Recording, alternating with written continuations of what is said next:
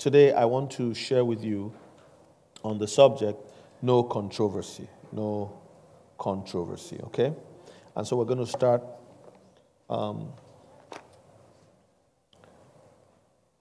Let's go to Luke chapter 18. Luke chapter 18. Luke is the third gospel where the accounts of Christ's life on earth were recorded.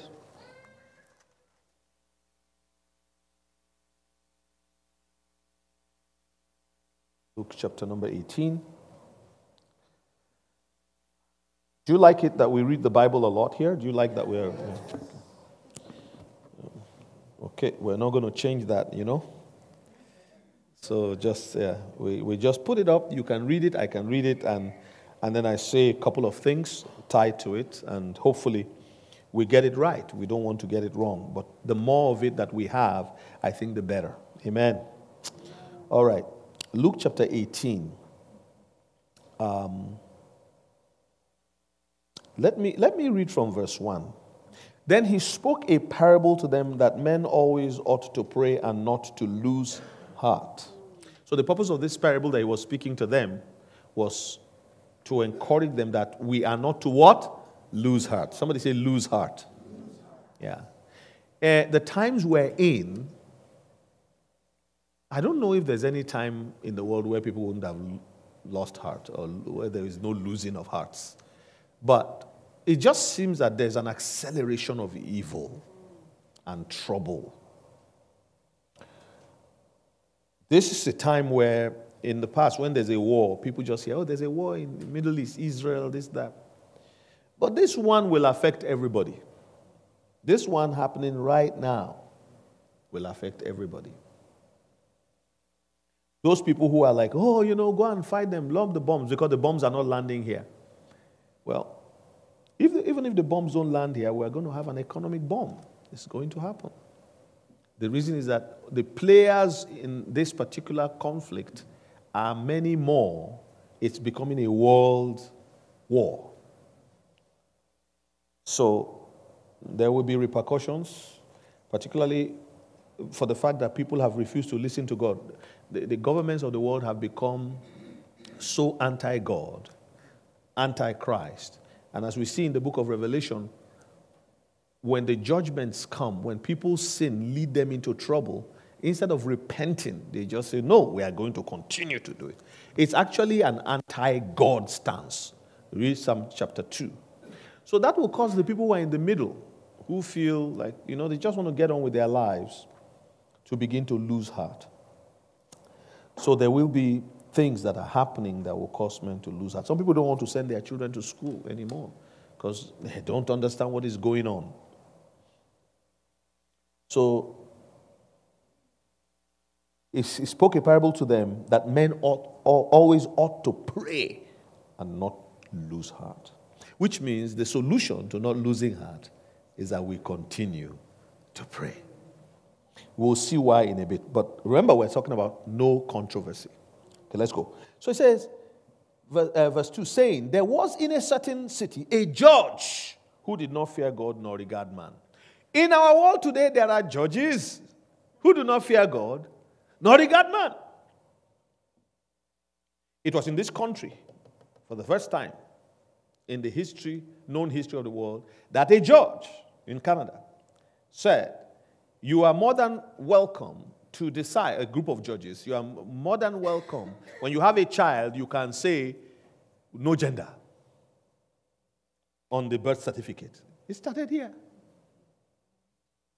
Because the judges do not fear God, nor regard man. They don't care. So there was a certain city. Just like there's a certain country. And there are many countries in the world today where there are judges who do not what? Not regard man. Verse 3. Now there was a widow in that city. It's interesting, they say widow in this case. A widow comes up again, not a family person, a man with a wife and kids, not a wealthy person, but a widow. And she came to him saying, get justice for me from my adversary. A widow has an enemy. How can a widow have an enemy? That's the world we live in. And he would not for a while, but afterward he said within himself, though I do not fear God nor regard. So even the judge knew within himself. There are people who know what they are doing. Are you listening to what I'm saying? There are people who know what they are doing. I hate your Jesus. I hate your God. You see people saying that on social media. They say it. And they look for a way. A bishop was preaching the other day in Australia, and somebody went and a 16-year-old went and stabbed him. Yeah. So, though I do not fear God nor regard man, so he knew. Yet because this widow troubles me, I will avenge her. So it means that there are people who, when they pray, God can use their prayer to move those who do not fear him or regard man. Verse 5. Yet because this widow troubles me, I will avenge her, lest by her continual coming she weary me. In his own natural state, God used all those things around to perfect a purpose for the woman. Then the Lord said, hear what the unjust judge said. And shall God not avenge his own elect who cry out day and night to him, though he bears long with them? Here is the problem, verse 7. Read it with me again. Let's go. And shall God not what? Avenge his own elect who cry out what? Day. This is the problem. The elect don't cry out day and night. We are fine with 10 a.m. to 11:30, finish. Anything else, it will disturb baseball. It will disturb basketball. Anything else, Netflix. We have our schedules. You know why our schedules are perfect and nothing can touch our schedules? Because things are okay. When you put your card into the ATM, it will count exactly what you want. When the time for promotion comes, so everything is just as it ought to be. If there's a slight shift in our country today, 5% in the economy, just 5%, because our economy is a credit economy. We're just on the edge, and our government is wickedly borrowing the future away. Just 5% shock. And all the schedules will what? Fall apart. People have no idea how close the so-called developed nations are from the edge of a cliff. And here are the ones, we are the ones who have the biggest mouths to tell God we can change his laws.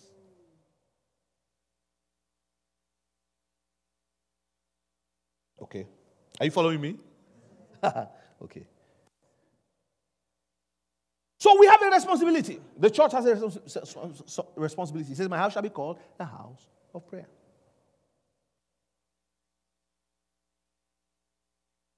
Verse 8, I tell you that he will avenge them speedily. Nevertheless, when the Son of Man comes, will he really find faith on the earth? Because he needs to use your faith to walk on the earth.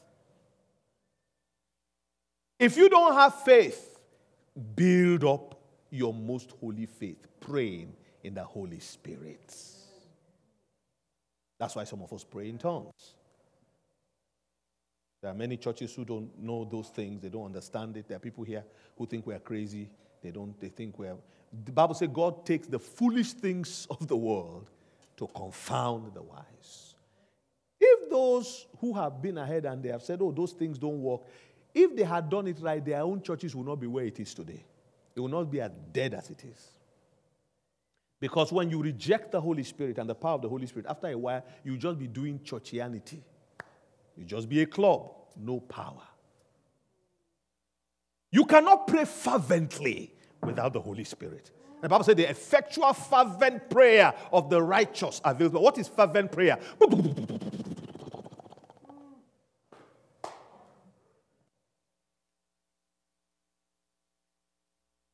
You know why we pray like that? We've suffered, that's why. When you are suffering and you don't know where help will come from, after a while, you become fervent. You become desperate for a miracle. And I told you, Canada is coming to that place of desperation. You know, some of us are called to stay on a certain road that may not be very popular until one day people say, oh, he has been saying it. But there are some few who have tapped into it, they've recognized it, and they are presently enjoying it. But it's good so that when everybody begins to recognize that this is what we need to do, there's already a foundation upon which we can build. That's why I don't change my message, because I've seen a little bit, a glimpse of the future. We are coming to a time when we pray, we will pray on our finances. We will pray on our food. We will pray on our water. He says, I will bless your bread and your water. It will, our prayers will become the most important and the most valued resource. You see people who are atheists coming to Jesus, agnostics, they will say, now I want to follow Jesus. My life is better when I am following you. So it's coming, but we will win in the end in Jesus' name. Yeah.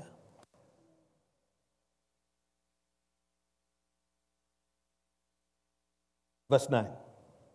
He spoke this parable to some who trusted in themselves that they were righteous and despised others. This is why he spoke the parable. You think you are righteous. But let me tell you something. And he talked about the unjust judge and how the unjust judge was moved by God because of a widow's prayer, because of a widow's continual coming. God says, continue to come. For those of you who say on Sunday, I want to be in church. If I'm not scheduled for work, if I'm not, I must be there. Some of you have decided, even in your job, you tell them, Sunday I have to go. I have to go. You can't stop a Muslim on Friday when it's time for prayer. Even if it's 40,000 feet, they will get off the seat, put their mat on the floor, and start praying.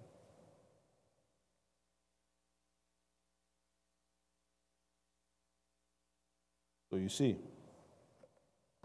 he spoke so that those who trusted themselves that they were righteous and despised others. So I'll stop there.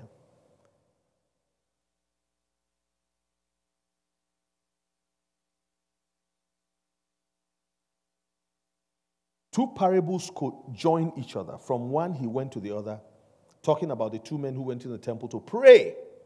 One a Pharisee and the other a tax collector.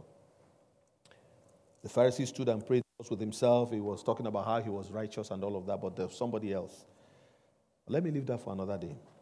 How do we now connect this to no controversy? In verse 8, look at verse 8. He says, I tell you, he will avenge them speedily. Nevertheless, when the Son of Man comes, will he really find faith? Will he find that people have been waiting and having faith, that their faith has not shifted? That this faith is how he avenges the elect. This faith is how he brings to pass things in our lives. So here's the problem. People don't know that. Now you need to know that. The enemy's target in your life is your faith. Your faith is your spiritual currency. The Bible didn't say so. I said that. I learned it from the scriptures. So let me teach you what I learned. Now, you need to think of it very well because most of us have definitions that are finite. We need definitions that are expanded. Let me give you an example. When you hear currency, what do you think of? Money. But currency only means current. A river also has a current. Current means being in stead with time, walking in time. If your account is current, it means it's not behind. You bring it up to date. Okay. So if our faith is lacking, we will not be up to date, we will not be current and concurrent with what heaven is saying and what heaven is doing part time. So we need to build up our most holy faith according to Jude. Build up your faith. Why do you need to build up your faith? So that, 1 Timothy chapter 3 verse 16, let's go. So that you never lose sight of this truth. Verse 15, it says, I write so that you may know how you ought to conduct yourself in the house of God. But then he says something that is so valuable. It is indeed the foundation of our faith. It says, which is the church of the living God, the pillar and ground of the truth. The church in the world today is the pillar and ground of what? Of the truth. This is the problem, friends. This is the problem. If the church loses its way when it comes to truth, God will have to find another group of people and create another church. Do you understand what I'm saying? Because the truth cannot be compromised.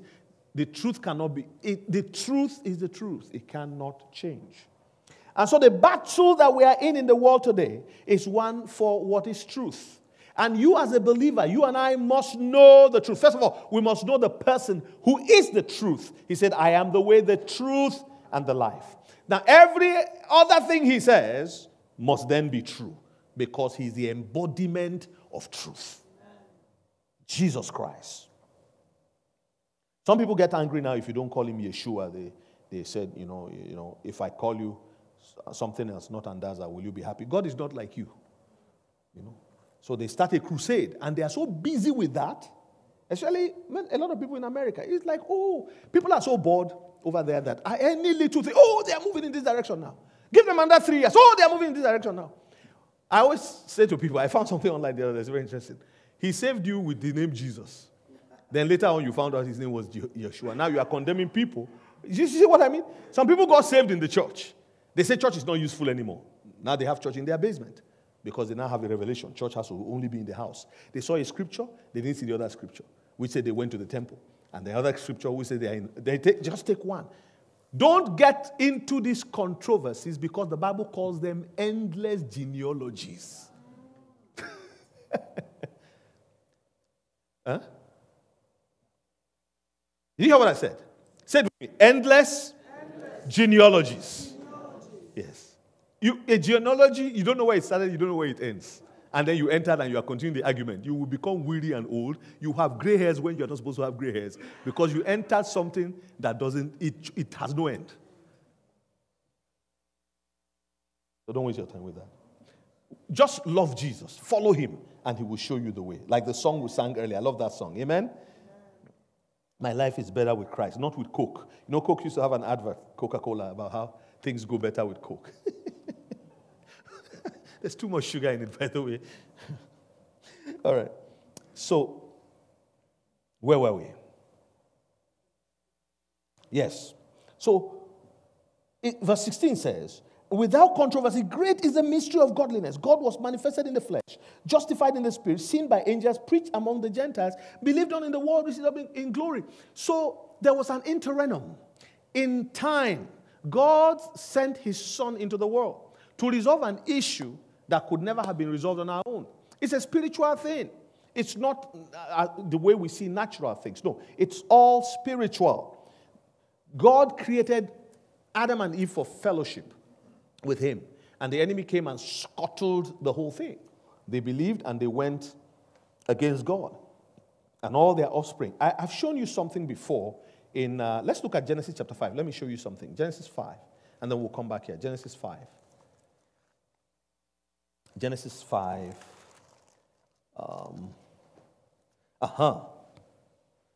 Verse 1. Read it with me. This is the book of the genealogy of Adam. In the day that God created man, I can't hear you. He made him in the likeness. Stop there. So God made Adam in the likeness of God. His character had no sin. His nature was not sinful. That's what it meant. Okay? He made him in the likeness of God. When you look at the word likeness, you think he's saying, oh, he was just like God. What he meant was he was just like God in nature. Likeness means in nature. All right? Verse 2. Let's read again. 1, 2, go. He created them male and what? Female. Nothing in between. All right? And blessed them and called them what? Mankind in the day they were created. In Canada, we have people kind because people don't like the Bible. You see, it was our prime minister who used that word some years ago. And people, so it's all these things is an attempt in the universities, all these places. It's an attempt it's an anti-Christ spirit. Right? So, in verse 3, look at what it says. It says, and then Adam lived 130 years and what? Begot a son. In what? That's where the trouble started. His own life. Now, let's go back. So those of you who are scientists here, this is the Bible. It's a very scientific book. Watch this. You don't see Pythagoras' theorem here, but you can find it. Listen, watch this. Look at verse 1. He said, this is the book of what? Genealogy. You know there are genetic scientists today researching on genes. When they see this, some of them go, oh, this is in the Bible too. That's how people get saved. They start searching. And what genealogy, what is it? And then after his own likeness, they go to the Greek, they go to the Hebrew. They start finding that there are things deeper. What is happening here is that the nature of Adam, after he fell, changed. And so when he started having children with Eve, all those children had a nature that was his. Just like today, do you know, some people, the way they talk, you can trace it back to their family years and years ago. Even some health issues, they say it's hereditary. It's their DNA, it's their genes, it's their whatever. So, we find that Adam, after he fell, he gave birth after his own likeness. That's where the problem started. So let's go back and continue our connection to the mystery of godliness. I hope I can deliver everything today. So 1 Timothy 3. So God was manifested in the flesh. Adam was in the flesh, giving birth to, in the flesh, like him. God had to resolve the issue because the sin nature was perpetuated. Let me tell you what the sin nature is like. The sin nature must sin. The sin nature must behave in a certain manner. Have you heard this thing about, all the animals who are going up the hill because there was a flood coming. They could sense it. And then man was also going up with the animals. And the snake said, look, I cannot go up as quickly as the others. Can you give me a ride? The man says, no, I won't, because you will bite me. The snake says, I promise not to bite you. But the man picks up the snake, puts him on his shoulder. As soon as they get to the top of the hill, the snake gives him a bite. He said, why did you bite me? He said, well, because it's my nature. I know I promised you, but my nature fails me. I have to bite you. Now, I know some people have pet snakes that don't bite, or they have pet snakes they have trained. I don't know how you do that. But that snake in that story, his nature is to bite. So the nature, humans, we must sin. And the sin advances to a point where the earth begins to complain. God said, I heard the cries. I heard the cries. In the time of Noah, the Bible said they could only think evil, imagine evil continually. And that's where the world is going. To the point where now we are what? Imagining evil continually. I have read some things here in the news, not here, in the newspapers, online. I'm telling you, you don't want to see. Oh my goodness. So 2 weeks ago, in a school, and I'm going to round off with this mystery of godliness. Watch this. In a school, because these are the things that are happening. Some people are saying, I don't think God exists anymore because of what they are seeing with their eyes. So there are children in that school who identify as furries, that they're animals. Have you heard of that fad now? It's very... So they go to the school and they tell the teacher, I am a cat. In America and in Canada. And God help us. And then the teacher will provide a a litter box for the student, you are shaking your head, is happening right now. Some of our children in this church are seeing it with their eyes. Am I right or wrong? Yes. Those of you who have children in public school, you are seeing it. So they provide a litter box for a human being. So what happened was the children who identify as animals have now created a club. And they went around, because they are furries, they've taken on the nature of the animal. And so they were biting their classmates. You have no idea what's happening, right? You better open your eyes. This is why people don't pray, because they don't even know what's happening until it comes to your door, right in your yard. Your cousin, your relatives they now have a child who is identifying as a furry, and he has a tail going around, and it comes to your own children's birthday with a tail in your house, and you are a member of Pastor Andaza's church. Then you say, he has been saying this. Now you are coming for emergency prayer. You better start praying now. The world is crazy. They have tails. They go to school with the tails. They identify as furries. These children, you want to hear the story? You want me to finish it? These children were biting other children in school. This happened 2 weeks ago. If you want the reference, I can request for it to be sent to you by text, so you don't think I'm just making these things up. When I put things on Facebook, sometimes people will attack me and say, Pastor Andaza, just preach the gospel. I say, shut your mouth.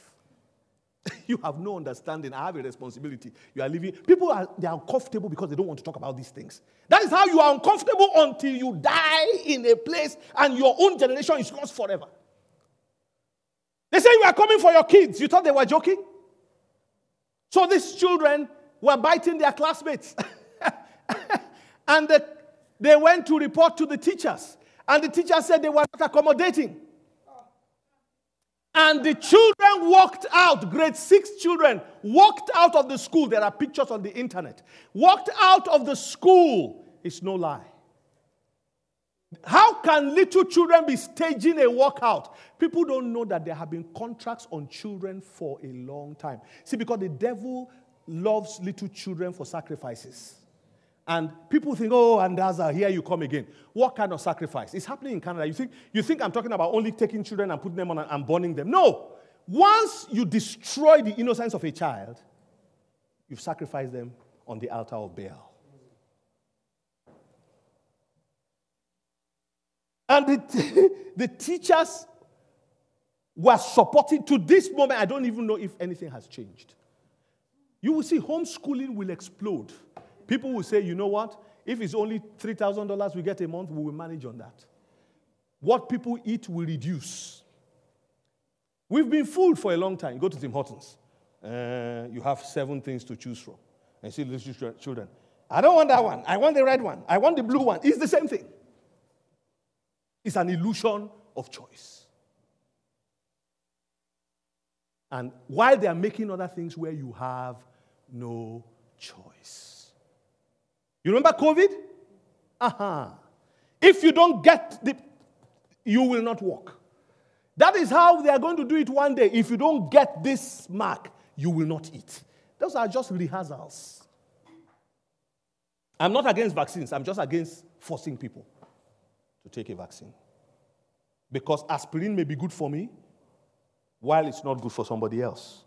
We know that to be a scientific fact, biologically. So where did they suddenly find out that it's one size fits all? So quickly. Some people said it cannot happen. The world cannot be. There are no people. Oh, no. Satan rules the world. But the Bible says it is God's, right? But he's the ruler of the age. There's an age, a time band. Some people don't like this kind of messages. But honestly, I don't know where else you will hear it. CNN? Wikipedia? Internet? Where else would you hear it if not the church? Because the church is the pillar of truth. The ground and the pillar of truth.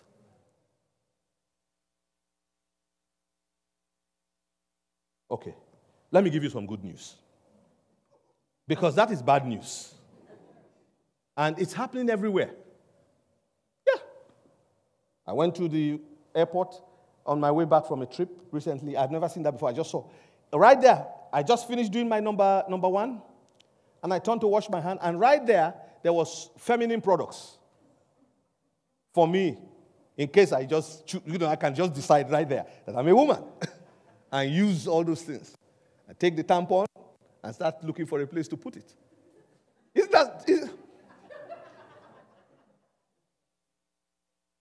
And it's going to increase. It's going to increase. It's going to increase. If you are a man, come. Come here. Yes, I know you are taller than me, so I've taken a position. So I can ask this fellow, what is this guy? He's a guy. He's a man. Is he a man or a woman? You don't know. We don't know. How can you know? Who are you to say is a man? What authority do you have to say this is a man? How do you know? Are you a man? I'm a man. How do we know? Because you have this. This can be grown in the laboratory now. You see what I'm saying? Yeah. Are you pregnant? No. You are not pregnant. You see? That is, you have to ask him if he's pregnant. Can he be pregnant? No. Is he built to be pregnant? Is he built or designed to be pregnant? No. By the one who made him. But now we can manufacture and put, in Nigeria we call it gem. Beer. And it will grow and put this thing on him, put everything, make it this like that, and then. That's it. You're seeing it everywhere. Thank you, sir. This is a man. Yes. We know you are a man. You're a man. And let me tell you, what I'm saying now, some people will so hate me for what I've just said, including Christians. They will say, leave them alone. I'm not talking to them. I'm talking to my people, so that my people will not go that way.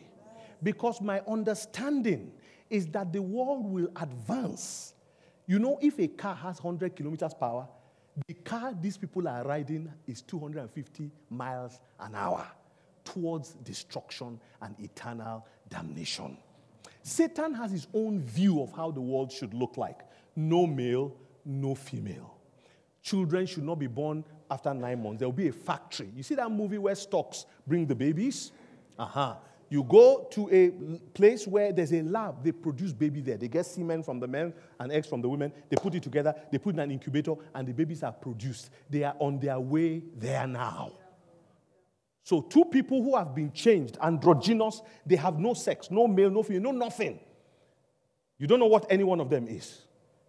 They call them trans. What they call it? They are, yeah. Oh, man. I'm confused. I don't know. There are so many names. And the Bible says our God is not the author of confusion. God is not the author of confusion.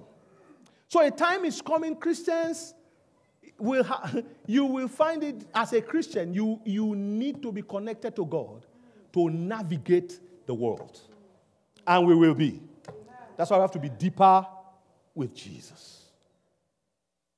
You won't die before your time, so you will be alive, but you will succeed. So, why have I said all this? Because the enemy's attack is to make sure when all these things are happening, you will begin to think that the godliness on the earth, according to the Bible, is a controversy and a mystery. Do you see what I'm saying? Because anyone who believes in all that tripe, anyone who believes in all of those things, because life is about belief systems. So you have a 6-year-old child who has already changed into an androgynous, he doesn't have any sex, and one day he just decided at the age of 19, I'm now a tiger. And he dresses like a tiger and can't get a job. Or gets a job and he's the only one who must not be touched, comes in and is barking. Woo, woo, woo, woo. No, tigers don't bark. What do? They roar. See? It's even so, we have to try to navigate. So, this is what is being attacked. This is what is being attacked. So that you will never feel or think or able to reason that God was manifested in the flesh, justified in the spirit, read it with me, seen by angels, preached among the Gentiles, believed on in the world, received on glory. Because you can believe on anything else. As far as it's not this, it's okay. And that's why our nation has been conditioned for that. Any other religion or faith is acceptable.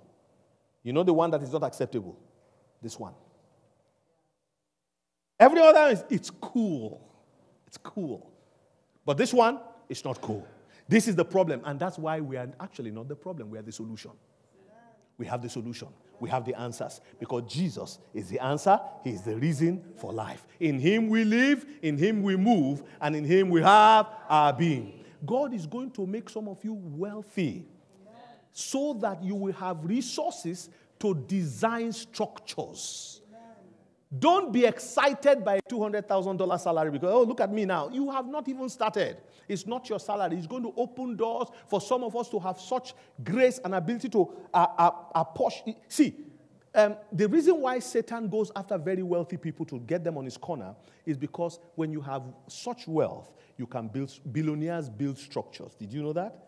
They can destroy and build a structure. Anybody who has over $1 billion net worth and can do things with structure. Multi-millionaires create the systems within structures. And then I don't need to tell you the rest. Leave it there. Because we're not here to talk about wealth. But I want you to understand that the way the world is going, God is going to anoint people here and all over the world. They will rise up like Josephs and Joshuas. They will rise up like Daniels in their generation. God will give such ingenuity and ideas to Christians and believers to know, just like he did with Jacob in Genesis. He told him how to multiply the flock. God has not run out of ideas. We are the one not running to him. The name of the Lord is a strong tower. The righteous run to it and they are safe. It will give us ideas. And then we'll know exactly what to do, how to move. And it's coming. There are things that are not yet discovered that God is going to show you and I, his people. And I stand here today and I declare it and I prophesy it over your lives. Get ready. Get prepared. Those of you, I pray for those who come in and out here and just say, well, you know, I come because of my husband. I come because of my wife. I come because my children love it here and all of that. And nothing really matters.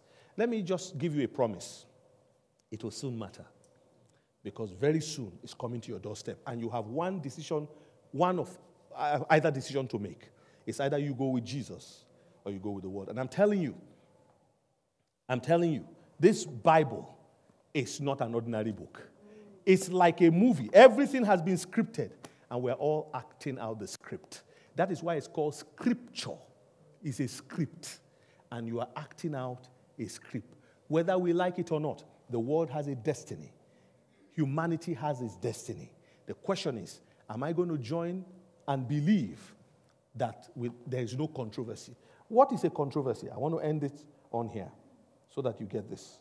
See, in the dictionary, the controversy is described as a dispute, especially a public one, between sides holding opposing views. All right. Then, it also talks about it being a contention, debate, and agitation of contrary ideas or opinions. I want to say to you that Jesus as Savior of the world is not controversial. It is controversial to those who disagree. Because anyone who is being saved by Jesus and helped, because some of us are saved, we are not yet helped by him. When you are saved, there's a comma. The comma leads you to his help. His help changes your life completely and totally. All right. Then, a mystery. What is a mystery? Did you know that a trade, a handcraft is a mystery? If a drywaller comes in here and you know nothing about it's a mystery. A painter comes and wants to paint a horse, they start from the tail. You wonder what he's doing. Then he paints the eye. What? And then hoofs. What's wrong with him? It doesn't make any sense. It's a mystery. Because he's skilled. In his mind, he's finished the painting by starting from the tail, going to the eyes, and going. He's measuring equidistant positions to bring the painting together as one big puzzle. You don't see it. It's a mystery to you. That is why it's a mystery to the world. He calls it a mystery, not for you, but for those who do not understand. Godliness is the most important resource on the earth. Because after Adam fell and Eve fell, godliness became scarce. And so Jesus came to reintroduce godliness into the world. Praise God. You and I can now walk godly because of Jesus Christ. Are we perfect? No. But we have him living in us, helping us to become what he wants us to be. Friends, I want to encourage you today. There's no reason to be afraid. There's no reason to be worried. If we don't say these things that are in scriptures, if we don't point to what is, people are losing their faith because they see what is happening in the world. It's like, man, all these things, and where is God? Why did God allow this to happen? I wish they would go to a place where they are taught and the Bible is related to what is happening. Did I relate the Bible to what is happening in the world today? Yeah. No, are you sure? I just don't say that because you like me. Do this. In some countries, this is yes, and this is no. I hope you know that. But you've got to, friends, the Bible relates to everything happening today. We can see it. And Jesus warned us before time. So we are not going to lose our faith in the mighty name of Jesus Christ. I want us to pray today together. I want you to join me in prayer. I want you to make a declaration that, God, I will follow you till the end. I will not lose my faith. Please stand with me for 2 minutes. Let us pray together today. Let's take a moment to pray. And we're going to pray for our children. You are going to pray using your own mouth. Please open your mouth and pray in whatever way you know. And say, Lord God Almighty, by your special grace, I will not lose my faith. I will not go away from you. I will not leave you alone. I will follow you unto the end. Like we sang earlier when Shailene was leading and the worship team. We sang earlier, I will follow you. I will follow you. Teach me to follow you. Show me how to follow you to the very end. Please open your mouth and pray where you are standing or seated. Pray together with us today that we will not lose our faith. We will stand our ground till the end. The Lord will help us. The Lord will help you. The Lord will help me. Yes, Father, we will not lose our faith in the mighty name of Jesus Christ. I want you to pray and say, Father, open my eyes to recognize the deception in the world. Open my eyes that I may recognize the deception that is in the world. Any deception, wherever they are coming from, north, east, west, and south. Lord, open my eyes that I might recognize deception when it is happening around me, when it's happening in my family, when it's happening anywhere in society. God, open our eyes that we may see and recognize deception for what it is, oh God. We will not be deceived. Thank you, Heavenly Father. And I want you to pray the last one and say, God, let me know the truth. Let me never misunderstand the truth. Let the truth become my home. Hallelujah. Let me know you. Give me divine encounters, oh God. I need a divine encounter with you. I will enjoy divine encounters with you every day of my life, oh God. Let me recognize you. Let me recognize the truth. Let me never go into the world or out into the lies. Let the lies never overtake me, oh God. I thank you and I praise you. Pray for our children. Pray for the little children that the Lord will protect them, that the Lord will keep them. Our young adults, our teenagers, that the Lord will keep and protect them. God, I pray today that you will keep our children. You will keep the teenagers. You will keep the youth, oh God. I pray for the marriages. Pray for the marriages in the church, that the Lord will keep our marriages in the name of Jesus Christ, that we will not go and divorce over nonsense, that we will not disagree over nonsense, that the love between husband and wife will grow in the mighty name of Jesus Christ, that the anointing of the Holy Spirit will rest upon the marriages. Hallelujah. Thank you, Heavenly Father. Blessed be your holy name. We give you all the praise. We give you all the glory. We give you all the honor. Thank you, Heavenly Father. Blessed be your holy name, O God. We give you praise. Let's give the Lord a round of applause. He's worthy of our praise. He's worthy of all glory. Hallelujah. Well, the Lord bless you. Please, you may be seated in Jesus' name. Amen.